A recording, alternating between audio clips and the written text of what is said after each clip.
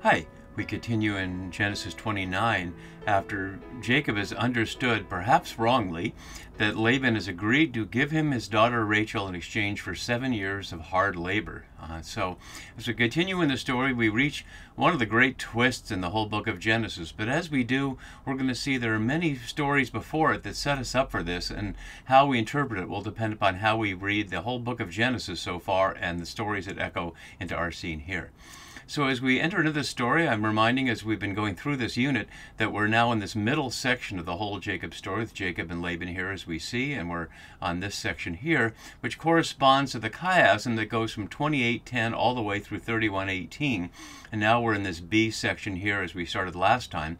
And after this, we'll see that the next section between Rachel and Leah, when they have sequential pregnancies that produce all the eponymous names of the tribal ancestors of what become known as the 12 tribes of Israel, it has its own little chiasm there. And when we get to that next time, we'll focus on the feminist criticism of this section and what it's saying about women at that time. And we'll get to a little of that today around Laban taking control of 4 women here, not just his 2 daughters. So as part of that, as we've been looking in this section, we're reading this on at least 3 levels. The immediate plot of Jacob in this situation with his extended family looking for a woman. The oracle that was given to Rebekah back in chapter 25 that indicated 2 nations in your womb that highlight that Jacob will become Israel at the end of this unit in chapter 32 and 33. And then we'll see after that that Esau is Edom, something a narrator tells us multiple times in case we forgot it. So we'll see the development of 2 nations and their rivalries as we return to the second part of the Jacob and Esau section.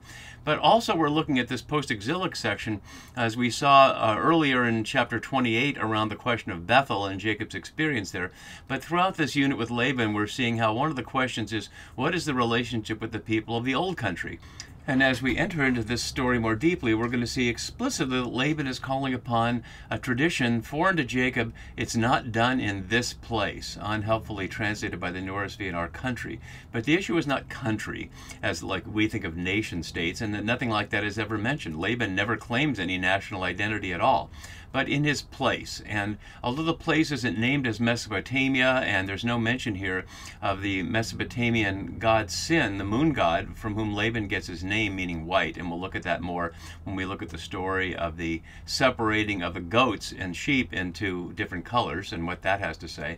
But now Laban will make explicit that Jacob is not prepared, and maybe the Israelites are not prepared in exile for encountering the Babylonian culture and knowing what they could take with them and what they couldn't. And Laban is, you probably already know, is going to end up trapped here by Laban's deception for 21 years. And as we've also been looking at, this story also expresses, for the sake of the exiles, the question of deception and how much you can trust what's going on there and how much not. And the immediate plot point, I was suggesting that in chapter 27, the plan for Rebekah, which I was suggesting was also a conspiracy with Isaac, to get Jacob to practice deception on Isaac before his parents sent him back to the master deceiver, Laban here, whose deception has its first indication here. So that's one of the elements of the story we're seeing as well.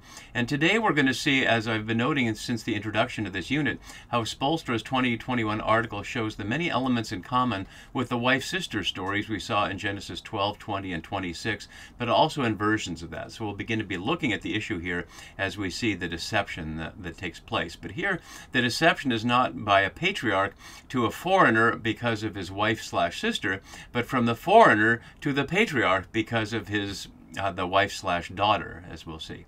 And speaking of the daughter, as I've been noting throughout this whole section, I'm suggesting it works also as an allegory of the monarchy in exile. And we'll see today how Laban is deceptive, paralleling how Saul was deceptive in the David context there. Finally, for this purpose, we're looking at the key words, and throughout this unit here, we're going to see 7, serve, which could also be slaved, and give. And I want to note that the language of give is highly ambiguous, much like we saw with the Hittites back in chapter 23, when they kept insisting they would give Abraham the land for a burial place, and he kept arguing back, wait a minute, I'll pay you for it. And in the videos I did on chapter 23, I was highlighting how Abraham understood well that what the Hittites said on the surface was not what was going on beneath it, using Sternberg's work on politeness and prophets as part of reading between it. But Jacob didn't read Sternberg, and Jacob didn't watch my earlier videos, and Jacob didn't learn from his grandfather Abraham, who, as far as we know, he's never met. So he's going in naked to Laban here, and not understanding that what Laban has told him isn't anything clear. So we saw back here last time that Jacob said, "I will serve you 7 years for your younger daughter Rachel." Notice he didn't say what the service would consist of, and Laban didn't say either. And Laban said, "It's better I give her to you than I should give her to any other man." But he didn't say he would give her to him any more than the Hittites said they would give the land. They said nobody would withhold it. So it's the kind of double negative stuff that makes it sound like it's a positive, but it's not exactly the same. So with that ambiguity, we enter into our story recognizing that Jacob has no clue of what he's going to face. And as we look at verse 20, we see Jacob served 7 years for Rachel, and they seemed to him but a few days because of the love he had for her. The seemed here is literally, and it became in his eye one day. So notice the one day and a few days. They seemed him one day because of the love he had for her. And what happens during these 7 years? They just go by in one verse. What was Jacob doing? We're going to find out a little bit later in chapter 31, verse 40, that he became a field hand and shepherd after the 21 years when he'll complain to Laban that he couldn't sleep and it was hot and cold, etc. But we don't know that now, and the narrator has withheld that, so we don't see Jacob in a particular role. We simply see him as servant of Laban. And what was his relationship with Rachel this whole time? 7 years go by. As far as you know, it's just in a household, although we're going to find out in a couple of verses. Here, Laban gathered all the people of the place, and we don't know how extensive that is. Is that the whole population of Haran? He doesn't say of the city. He just simply says Makom, the place, echoing what we saw in chapter 28. But I'm jumping ahead of myself a little bit here. We don't know anything about what happened during these 7 years. And Rachel plainly has to be in on this. She's of the same place that Laban is, obviously, so she knows what the customs there are there. And probably her whole childhood, she's been waiting for her older sister Leah to be married off so it can be her turn, according to the patriarchal norms that guide women's lives in that context. So she has to know about this. There's no way that she doesn't know, and yet somehow we're to understand that she kept complete silence from Jacob for 7 years. And if he's loving her so hard that it seems like a day, did they not have any time together? Did they not have any glances? Could he not see in her eyes that something was going on? Apparently not. So the training has failed. He was able to lie to his father, but he's not able to see through the situation that Laban has put him in, and he's going to pay the price of 14 more years of virtually slave labor. So after the 7 years, we hear this. Jacob says to Laban here, and as Westerman notes, one suspects that Laban is not so much thinking that the agreed time has come, rather he does not want to lose a good worker. Jacob must demand his earnings. And although Westerman is not a modern literary critic, he's certainly someone from the historical method that prevailed until the 1980s and 90s and more recently. He certainly understands what's going on here. The character of Laban has spoken vaguely to Jacob to extract as much wealth as he can from him, much like he celebrated how blessed are you of Yahweh in the previous generation in chapter 24, when Abraham's servant came with the caravan of camels and all the bracelets and nose rings to put on Rebekah. So Laban, we know, is oriented around wealth as blessing, and all Jacob can offer is his labor, and Laban's going to get as much of it as he can. So Jacob now says to Laban after 7 years, and we don't know any conversation they had other than his promise to serve just a couple of verses, but 7 years earlier, "Give me my wife," using a different word for give, not natan, as we'll see a number of times, although I highlighted here because it has the same concept, even though it's not the same word. "Give me my wife," or my woman, "that I may go into her." And this is plainly a sexual language here. So he's not looking to say, I want to have dinner with her or just spend some time with her. He's basically saying, I've been waiting 7 years to have sex with this woman I love, and now it's time. And the translation here covers over a couple of important things, both here and in another place where it says completed. "For my time is completed," literally, my days are filled. So they seem to him as a day, not a few days, but they seem to him as a day, but now his days are filled. And we notice the play on days and weeks and years, because they'll talk about the week of service, but really it's 7 years, not 7 days, of course. So in response to this, notice that that Laban doesn't say, okay, I'll do that. He doesn't answer him in words at all. Instead, he answers in actions that we see here. And as my note below has, Jacob's family are absent just as Rebekah's were at the previous wedding in Sarah's tent. It gives an opportunity for Laban to take advantage even further. So Laban gathered all the people of the place. And what are we to imagine here? Again, the author has given us very little information. We know there's a well where the shepherds were.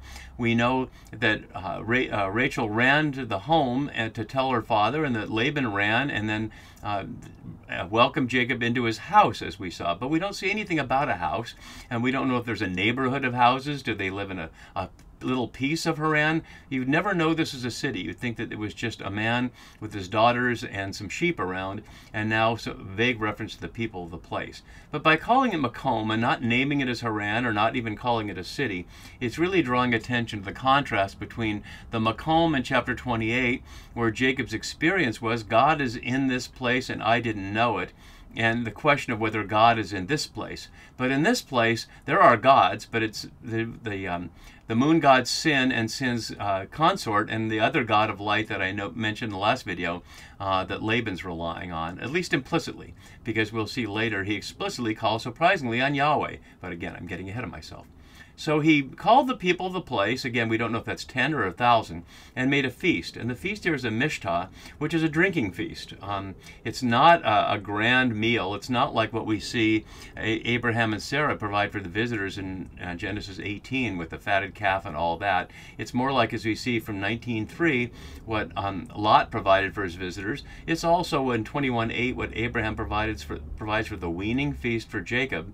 And then there's one more example in 26. But they're all feasts made by men. And my note below adds it is here, both a wedding celebration and a chance to get Jacob drunk. The root meaning of this word is a drinking occasion, so we won't notice the switch. Of course, it's not a surprise to get the groom drunk or the bride drunk on their wedding night. That's across many cultures that would allow for that kind of festivity. But it certainly does suggest that Jacob's judgment would be impaired, especially in the dark, and with the woman coming in with a veil. So we hear nothing further about the festival. Again, it's just said in one verse. And now it's evening. And as my note below has, the narrator gives the reader the quote-unquote answer and allows us to watch while Jacob experiences the ploy. As Westerman notes, the custom that requires the bride to be led veiled to the groom makes the deceit possible. And again, my note below has how Leah plays the passive role in the father's deception, just as Jacob did in the mother's deception in chapter 27. There is no reported conversation to judge how Leah felt about being part of the plan, in contrast with Rebekah in the previous generation. Nor, I could add, is there about how Rachel felt about being part of the plan as well. So in the evening, as it's getting dark, he took his daughter Leah. And notice how Laban is portrayed here as a typical man in monarchical context, in a male-dominating patriarchal context, taking women and doing what he wants with them. And we can recall in the parallels with the monarchy story in 1 Samuel 6, the verb for what kings will do is used 6 times in 1 Samuel 8, 11 to 17. Take, take, take, take, take, take. And one of the things the king will take is your daughters. And so here Laban is not a king, but he certainly represents the powerful forces in Mesopotamia. And he takes his own daughter Leah and brought her to Jacob. And as my note below has the parallel, the male actions. The bringing her to Jacob and he went into her is using the same word here, the same verb bo, but in the hifal form or the qual form. So Leah is being acted on consensually or otherwise by 2 men. And we're going to look more in the next video the criticism that feminist scholars have rightly made to how the story portrays the women as simply objects in the male machinations here. So we're on to Jacob, and he went into her. And many folks have argued, how could he not know? But I think have suggested the ways that the text makes clear. That it's at night, he'd be veiled, and he'd be drunk, and he has no reason, as far as we know, for having to be suspicious. So he's not looking that closely. And if we don't want to be too crude about it, maybe his focus at that moment, after 7 years of waiting, wasn't on the face that would identify her. As far as we know, he's never seen any other parts of either daughter or sister because they've been covered up. So he goes into her, and the narrator adds a little detail here that will become important, as we'll see, and I'll highlight that. Laban gave his maid, which I'm translating throughout as maid servant, as you can see here, Zilpah, to his daughter Leah, to be her maidservant, so to speak here. Shifha, as I note. And I note the maidservant here because when we looked earlier at the language of women's relationships and men, to men in these chapters, we see here he gave the maidservant to Bilhah and Zilpah to the daughters to be their maidservant. But later, they give them to the others as a wife, as we hear. So she gave him to Jacob, her maidservant Bilhah, as a woman or as a wife. And we see the same thing with Zilpah. So what is being given as a maidservant to serve the daughter in her marriage is like a present, can be made other use of, as we'll see later on. And that will also involve the question of the local moon god Sin, who is responsible in their cultural context for women's fertility.